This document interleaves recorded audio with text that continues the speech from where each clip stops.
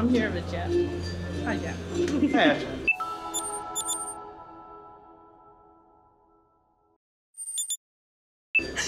So I'm going to ask him a few questions about NPM, about Node, and about JavaScript in general. The first question is, there's a lot of hype surrounding Node. Like, people are like, this is the tool, this is it.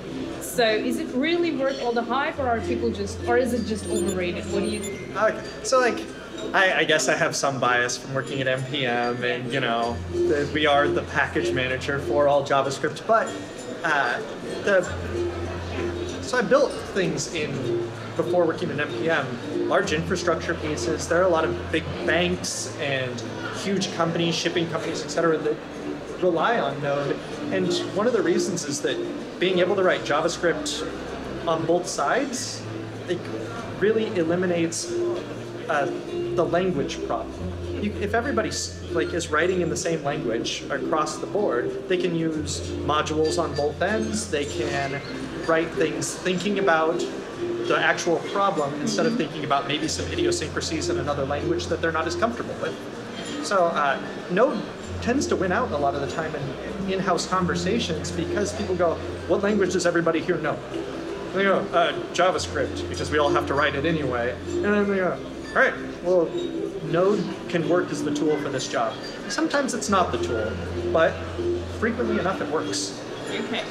NPM and Yarn, any comments on that? So, like a fun thing about there was like the big NPM versus Yarn controversy is that like NPM and Yarn people work together on their individual projects, and NPM as a whole is super, super, super into people building CLIs that fit their use case. Like, NPM tries to be a more general CLI because it's being used by significantly more people than any other CLI would, but there are a ton of them out there, and in fact the leaders of each project of different kinds, they actually all hang out together in a chat room and talk out ideas together and like where advancements can be made. And with the release of NPM 5, the CLI team actually broke it apart into really easy to reuse modules, so people who are working on other pieces could go, oh, well, I need a caching solution, but I have something else, so let's grab your caching part, and then I can work with everything else that I'm trying to do. And yeah, it's like, I'm super pro Yarn. They solve a really great problem for a lot of people who need that exact problem solved.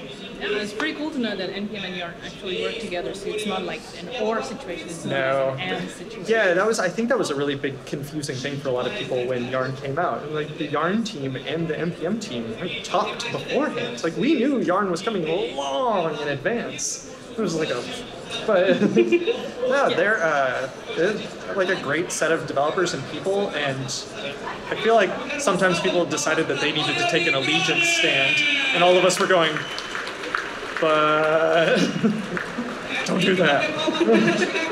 All right. Now, jump to the future. So, what do you think? What is one features that you can absolutely not, that ECMAScript 9 must have? Oh, must have. So I got like all dreamy today so I'm a really big sucker for promises, and I almost always use a library called Bluebird to handle all of my promises, because Bluebird has this amazing API, and every time I write promises with native promises, I just miss a lot of Bluebird's API.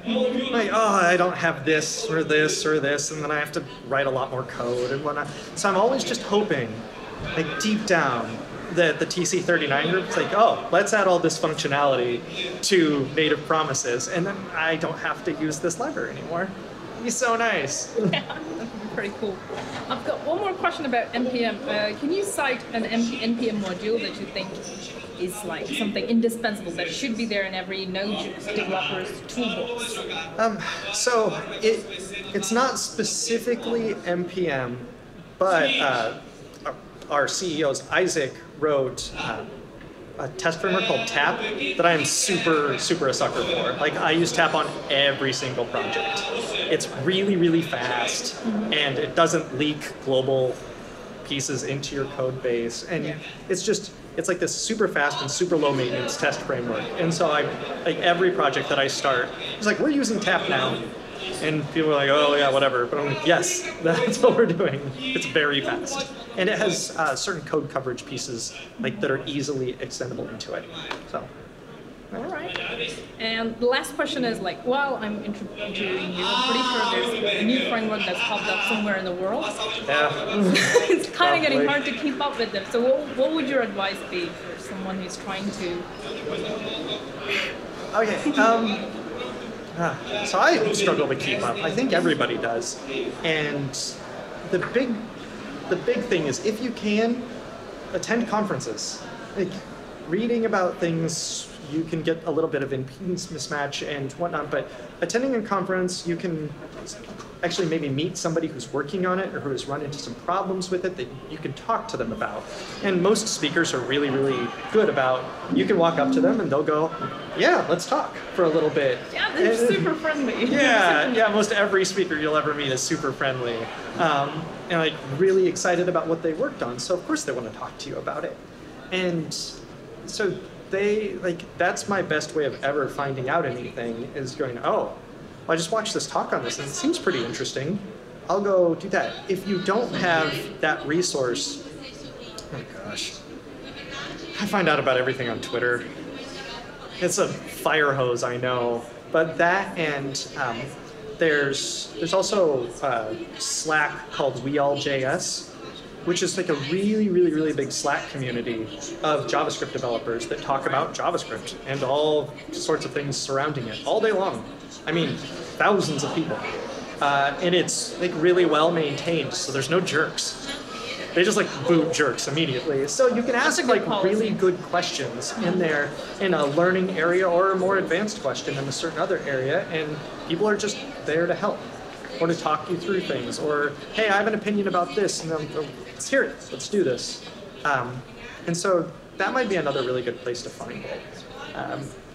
Yeah, that's where I learn about new things. You said conferences, so are there any conferences that you would recommend? So, like, I'm running off of like kind of a high of being here right now, but Brazil.js was seriously one of the best organized, I can't say the best because like somebody's gonna get mad somewhere, but like one of the best organized JavaScript conferences that I've ever been to. So like, if you're local to the area, for sure. If not, I mean, really try. I'm kind of a sucker for both. Well, it used to be Cascadia. Like a couple years ago, Cascadia.js was a really big one, and this year they didn't run, but SeattleJS like was a meetup group that I was a part of. Or like a few of the organizers from that put on a conference.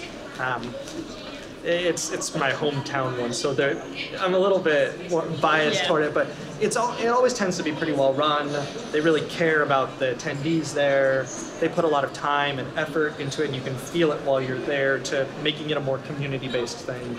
And they do a really good job of making the speakers feel accessible, which is huge because like sometimes people will attend a conference and be like, well, my question's too stupid for them. And you go, no.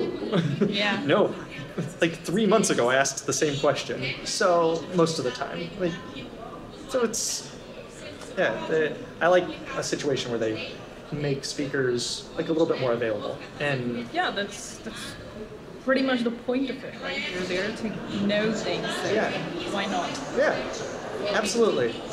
So yeah, those ones are my faves. I had a really, really, really great similar experience at the Singapore-based Asia DevFest or DevFest Asia.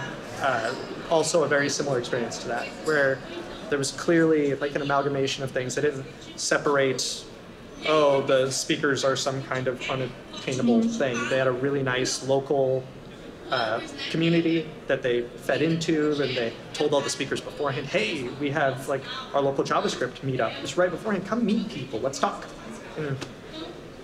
Really good idea. Yeah. All right, great. That's it from my end. Awesome. Thank you.